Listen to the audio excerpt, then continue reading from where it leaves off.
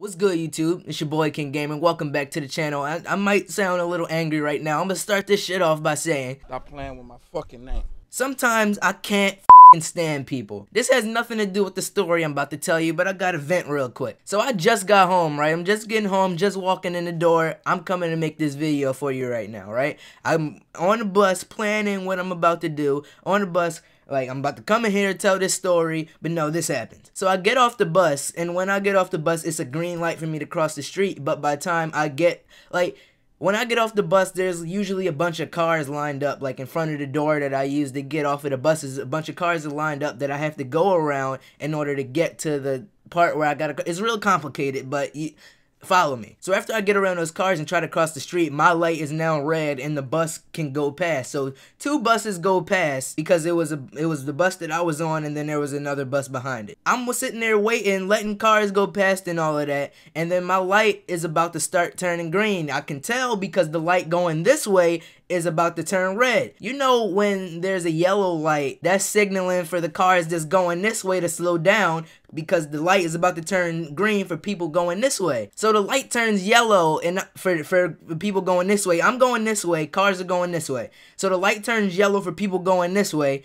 I'm about to start going. I check myself before I go because the light's still yellow. The yellow light is just telling them to slow down. They don't have to necessarily stop. So I wait for the light to turn red, and then I go to cross. Now before I cross and the light is still yellow this way, I see a car, and it's not like she was really close going down the street. She was not close at all. She was at least halfway down the street, and the light turns red, and I proceed to go. I'm right here, right? And she's all the way over here. So in my head, in my right mind, I'm like, somebody's gonna stop. She slams on the brakes like she was about to hit me or something like that. We were a great distance from each other. So I hear her honk her horn, I take my headphones out, I was listening to the new Kevin Gates. So that might be the reason why I'm a little amped up right now. So she rolls down her window and said, I was gonna keep going, I could've hit you. Now I could've turned around and said, you was about to run a red light, what'd you want me to do? But I just put my headphones in, I decided to be respectful today, and I walked back into the house and talked shit about her. So to the bitch in the black Nissan Altima, I want you to know that somebody in the world hates you. Now let's get on to the video. Now today I'm gonna tell you guys a story that's really a mystery to me still to this day. Like seriously, I honestly don't know how the hell this happened. So this whole thing started, I don't know how long ago this was. This is definitely a great while ago. I don't even think I've ever told anybody about this. So a while ago, we had this neighbor, he's now gone, but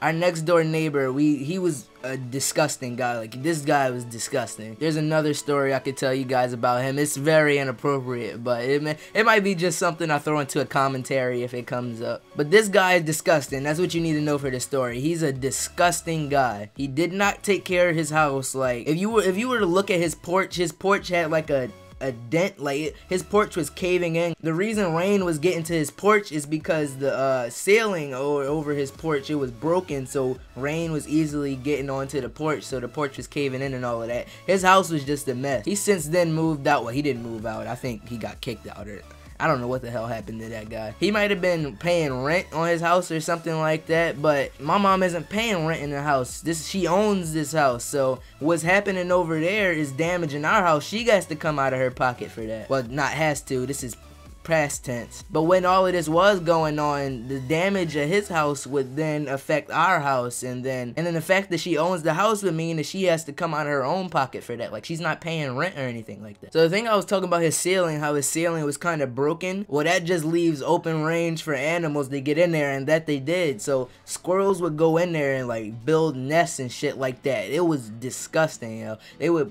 go in there, I don't know how many would be in there, but so I would always think, like, if they're up there and they're that close to his house, wouldn't they have access into his house? That would always be my question about that. Well, I soon found out. This is creepy thinking about this. I think this is the most creepiest thing that ever happened to me. By the way, I found this feature on my desk where I can like scroll this thing out.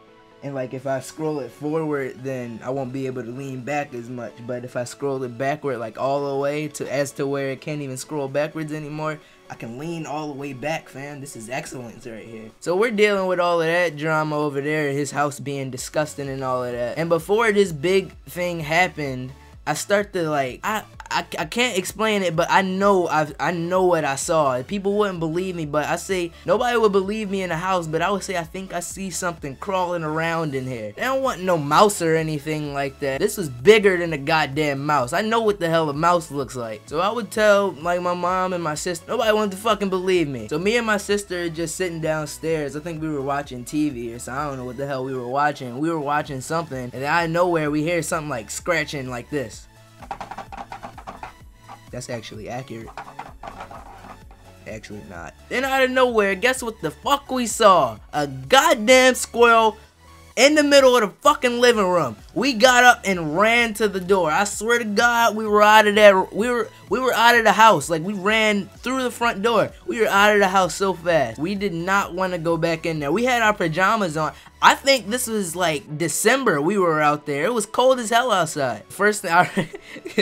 The first thing we did was call our mom, right? We were telling her what was happening. She was like, what the hell you want me to do about it? She was at work. So me and my sister, we got the hell out of there. We went back into the house, which was a struggle. We took 5 minutes to like muster up the courage to go back into that goddamn house, pack our bags, and we got on the bus and went to our grandmom's house. We got the hell out of there. I don't know how, but my mom stayed there. I mean, she called the exterminator because that's all we could do, but because the exterminator wasn't able to come that day. So I don't know how the hell she slept in there. I don't know how she fell asleep knowing that it was a wild goddamn animal in the house. Either I'd have got out the house or I wouldn't have slept that night. But she had that, man. Me and my sister got the hell out of there. So the exterminator comes and he assumes that the squirrel came from somewhere in the basement.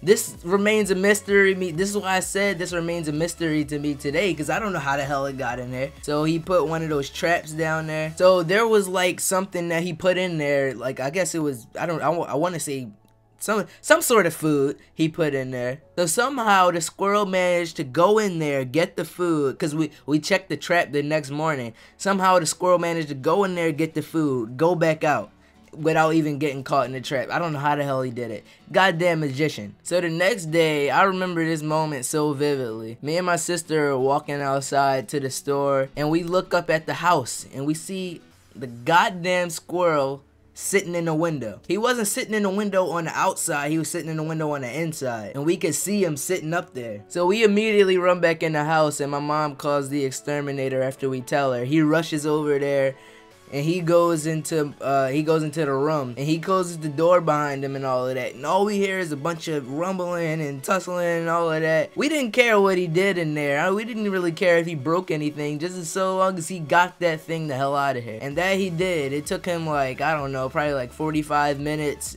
of him trying to catch the squirrel and all of that. He brought it back down in a bag, holding it, talking about, y'all want to see. Get that thing the hell out of here. Like, take it far away. We don't want anything that's crafty enough to get inside a house back in this area. Like, take him out of this state or something like that. Put him down if you need to. So yeah, that's a story about one of the craziest things that's ever happened in this house, and probably one of the craziest things that's happened in my life. And I hope you guys enjoyed this video. I'm gonna see my King Game Squad in the next one. Hope you enjoy.